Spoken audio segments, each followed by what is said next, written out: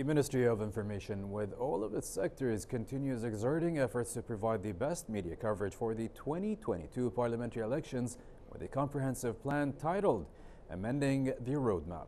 With us is Mr. Mazen Al-Ansari, Acting Assistant Undersecretary for Foreign Media Affairs. Good afternoon, Mr. Mazen. Good afternoon. How are you, Yusuf? I'm fine, thank you. Mr. Mazen, can you please tell us about the Ministry's preparations and plans for covering the parliamentary elections, as well as briefly what's going on in the media center? Sure. Okay. So first of all, you're talking about the coverage. The coverage of this important democratic process will be comprehensive and transparent. The different sectors at the Ministry of Information, including the television, the news, the radio, and the new media sectors, will all be busy, first of all, with their promotional work by spreading the word and by informing the public, giving them the important information they need to know through special programs on such as the history of democracy in Kuwait and the Kuwaiti Constitution. Then there are interviews with specialists in the field of politics, in the field of law, in the field of women's rights, women's expanding role in governance, and others. There will also be documentaries that explain how these elections may be different from elections in the past.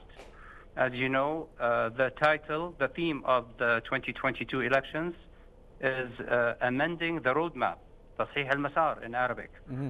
There are new criteria being implemented for these elections, which makes them different from the past, which with the main aim, which aim at increasing the voter turnout, making sure that voters vote in the area of residence by bringing along their civil IDs, as well as controlling some of the other issues that have proved to be problematic in the past.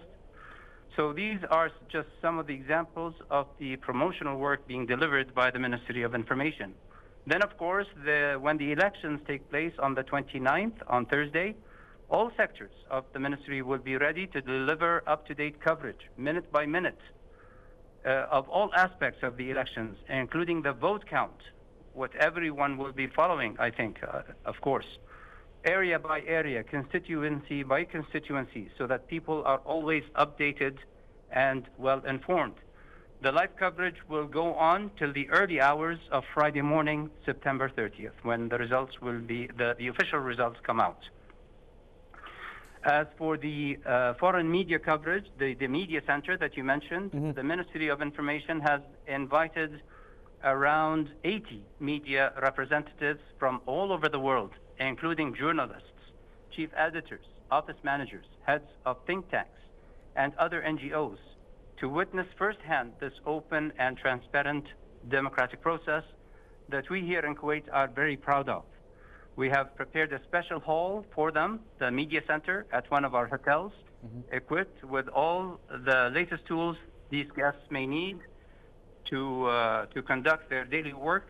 We look forward to this important democratic event, which we think will bear fruitful results and which will be of great benefit to the people of the citizens of Kuwait. Thank you so much, Mr. Mazen, for all the effort that's being exerted by you and the entire workforce. Mr. Mazen Al-Ansari with us. Thank you.